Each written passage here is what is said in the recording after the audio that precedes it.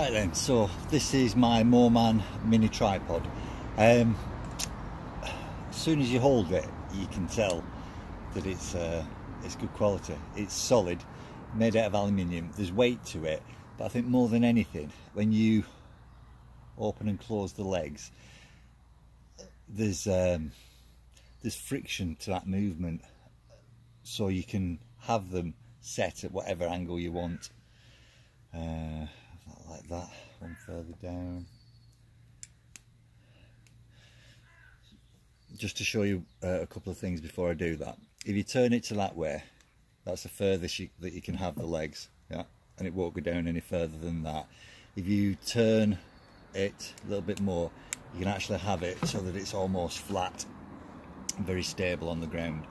A couple of things that you need to know: soft rubber feet that, when it's down, stop it from sliding anywhere, even when you're putting weight on it. And most importantly, so on the top there you've got a 3/8 threaded screw. When you go like that, I'll show you from the side. So there's a 3/8 threaded screw. If it comes into focus, focus. Try over this side. There we go. No, right, there we go. Right, so a 3/8 threaded screw, yet when I press down without breaking my nails, it then goes to a 1/4 threaded screw. So no fiddling around, no having to carry any adapters or anything. So that'll take my my ball mount easily, but primarily, so obviously that just screws when you press it down, right-handed. Right, when you press it down onto there,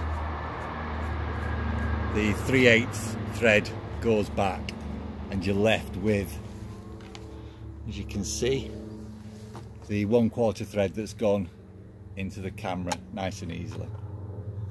Right.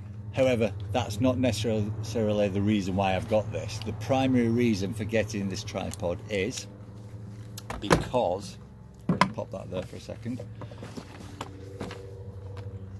I got this gimbal, which is fantastic to use. However, when I got it, it got supplied with an awfully small little tripod that was neither use to anybody. So this, pop it on like so, and now when I want to carry, change that. Right, now I want to use the gimbal, I can stand it down without any problem. As you can see, nice and easy, plop down. If I want to pick it up and carry it around, simply a case of doing that. So there's the gimbal, there's the tripod, and that's the gimbal on the tripod, like so.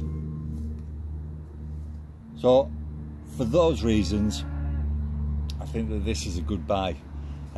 What you can also do,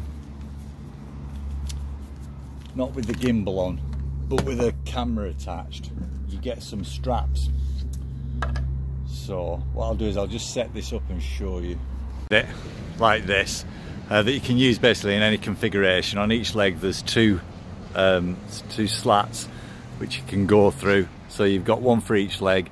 I've taken the camera off because basically for this to be of any use you need to have a ball mount or something like that, either on the end there or one of these legs, just so that you can adjust the angle of the camera. If I put the camera on it as it is, then it would just be pointed in a silly angle, which is neither use nor ornament. I'd show it with the ball mount on, but it's currently attached to another tripod and I can't be bothered taking it off. But when all said and done, it's a quality bit of tackle this. Like I said, nice soft feet, plenty of movement in it, but a restricted type of movement. You have to play with it to understand what I'm talking about. The legs can be locked flat or otherwise, and for the gimbal, absolutely fantastic.